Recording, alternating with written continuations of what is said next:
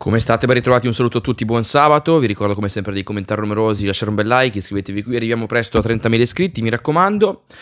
Insomma, sappiamo tutti com'è finita, abbiamo commentato anche nel video di questa mattina su Milanello la vicenda. Nel pratico il Milan avrà, diciamo così, il danno dell'asterisco, che sarà un doppio asterisco da gennaio, e poi martedì non avrà, nella gara contro il Napoli, che oggi gioca alle 15 contro l'Empoli, e potrebbe essere addirittura più 8 martedì, né Teo Hernandez né Renders, questo lo sapete. Però sai, perché siamo anche molto preoccupati da questa situazione qui?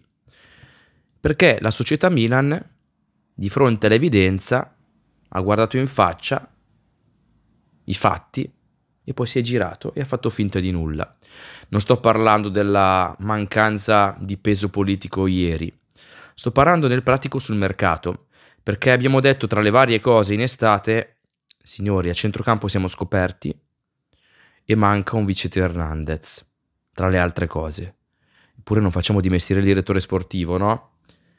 Se adesso andiamo a giocare contro il Napoli in difficoltà è perché non hai preso un vice Teo Hernandez, non ce n'è uno che possa fare quel ruolo, addirittura diceva Jimenez, il senior advisor, giocherà Terracciano, e dall'altra parte a centrocampo sei scopertissimo e sapevi che si era fatto male Benasser, potevi andare comunque a prendere qualcuno.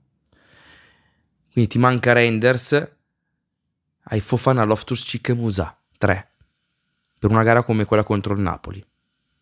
Sapevamo che serviva un altro centrocampista, neanche di livello basso.